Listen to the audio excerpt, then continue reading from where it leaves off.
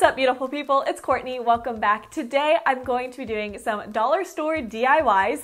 I have some really cute ones for you, and the Dollar Tree also had some of their own DIY kits, and one of them caught my eye. So I'm going to be testing that out for you guys as well and seeing how it is. And as always, before we jump into it, we have our notification squad of the video. If you want to be featured in my next video, leave a comment this time down below saying what DIYs you would like to see next. It's not going to be a notification squad shout out like this one. So let me know in a comment down below what type of DIYs or video you would like to see, and I will be featuring those comments in my next video. And then don't forget to click that subscribe button, notification bell, follow me on Instagram, Twitter, Facebook, blah, blah, blah, blah, blah. I'm just kidding, that gets so annoying. But if you would like to, all my info is down in the description box.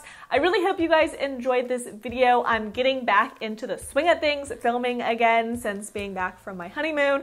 I'm about to film a story time right now for my Patreon, so I've been posting on there, and now that I'm back, I'm really ramping that up with tons of posts, blog posts, pictures, videos, all that stuff. So if you're interested, definitely make sure to check out my Patreon since YouTube has been being quite the you-know-what lately. YouTube's just been very difficult, let's be real, guys. So anyways, let's go ahead and jump into this video. For this first DIY, I'm going to be making my own terrarium, which I think are so cute. So I'm going to start off with some cactus potting mix that I already had and putting it into this little glass bowl that I got from the Dollar Tree. And I'm also putting in some fake moss that's also from the Dollar Tree, but if you want to use the real thing, go ahead, it'll be even better. And then what I'm going to do is I have a ton of succulents out on my patio, so I'm going to take one of my favorite ones that I think will look really cute in this, and then go ahead and very gently plant it into my little bowl here, and then just kind of pack around it, just kind of get it in there nice and gently and kind of arrange it. And then I'm going to go ahead and put in these white rocks that I also got from the Dollar Tree. They have a ton of different rocks and different sizes and colors, so you could really customize this however you like. And then I'm just cleaning up the bowl with a wet paper towel, just kind of getting off all the extra dirt that got on the sides and making it all nice and pretty. And now I have a really cute living little desk ornament, which I think is adorable. I'm obsessed.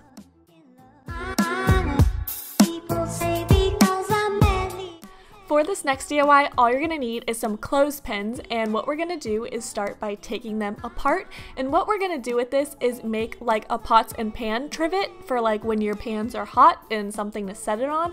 So all you have to do is kind of twist these clothespins, and then the metal part will come right off. And then once you do that for all of them, you could start arranging them in whatever design you like. So this is just what I'm doing, but of course there are so many ways you could arrange these. So you just kind of want to lay it out and then glue it together with a very strong glue. So I just took it one at a time. I glued the two pieces together, all together first in pairs, and then once all the pairs were put together, I went through and actually glued the pairs together, if that makes sense, and just kind of went around in a circle, and yeah, just kept gluing as I went.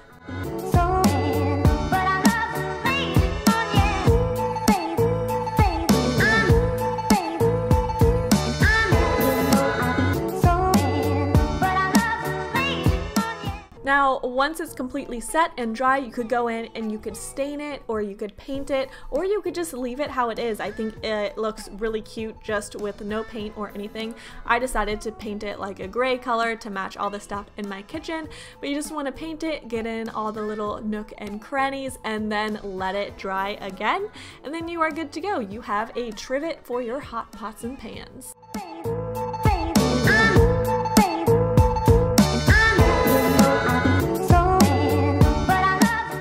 Okay, so this next DIY is actually a DIY kit that was already at the Dollar Tree. I thought it looked kind of cool, not gonna lie. It's to make your own crystals. You're just supposed to put these little things that kind of feel like Jello into a glass of water, and they're supposed to grow into crystals. So I was like, okay, that looks kind of cool. So it said you can mix the colors together. Now here is my mistake. I wish I would have stacked the crystals a little more together. Now you can dry these out when you're done and reuse them multiple times. They kind of remind me of Orbeez. But within 5 minutes or so, they turn into these really cool crystals.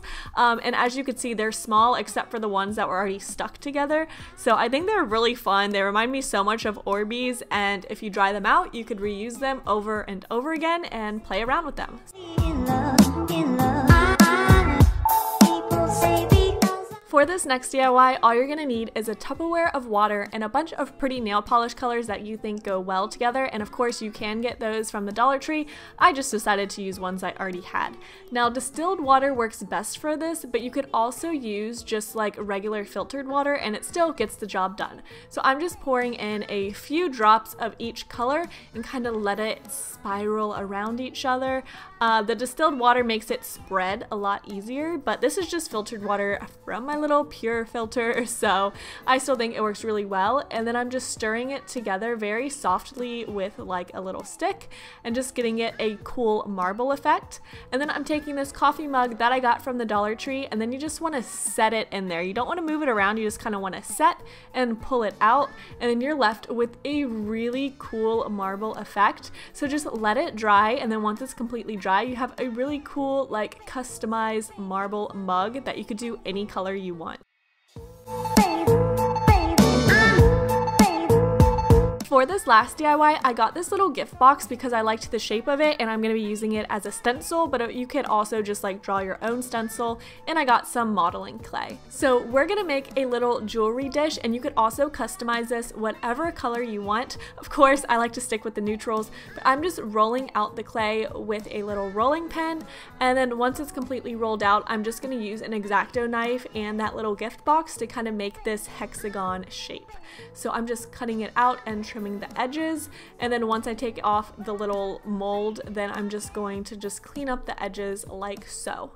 You want to get it as neat as possible, and then what I'm going to do is take a bowl that is oven safe and go ahead and lay this over the bottom of it, so it's going to make a little dip, and that is going to be like the base of our bowl. So I'm going to bake it in the oven, and once it's totally baked, then I'm just going to paint it, and I thought it'd be cute to do like a little gold design, so I'm using tape to kind of tape off the section that I want to paint. That way the lines will be a little sharper, and then I had to do like 3 coats of this paint, so I just let it dry in between, and it was a pretty like gold metallic color. So I did 3 coats, and then once it was like completely dry, I just went ahead and took off the tape, and it was like not perfect where the little indent was, so I went in and cleaned it up. But then you have a cute little ring bowl, a jewelry dish, whatever you want to call it, and you could do so many designs with this. I think it's so cute. Thank you guys so much for watching. Don't forget to leave a comment down below. I'm going to be responding to all of you guys. And if you missed my last videos, make sure to click it up over here. Or if you want to check out my vlog, you could click over here. As always, if you want to see more exclusive content and giveaways, make sure to check out my Patreon right here. And don't forget to click that subscribe button. I will see you guys next time. Hope you all have an amazing day. Bye.